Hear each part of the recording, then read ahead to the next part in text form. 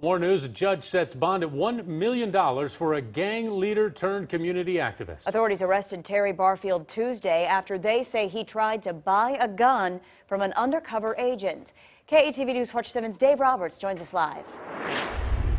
Organized the purchase with an ATF agent. The gun, a .45 caliber with magazine. Prosecutors say Barfield also wanted to buy 2 more guns but didn't have the money. So they say he offered to barter guns for marijuana. But when he tried to purchase ammunition, prosecutors say that's when federal authorities moved in.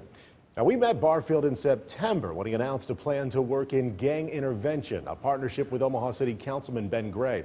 He is the self-admitted founder of the South Family Gang and did time for murder. But his attorney, Glenn Shapiro, says Terry Barfield's paid for his mistakes and to let history be history.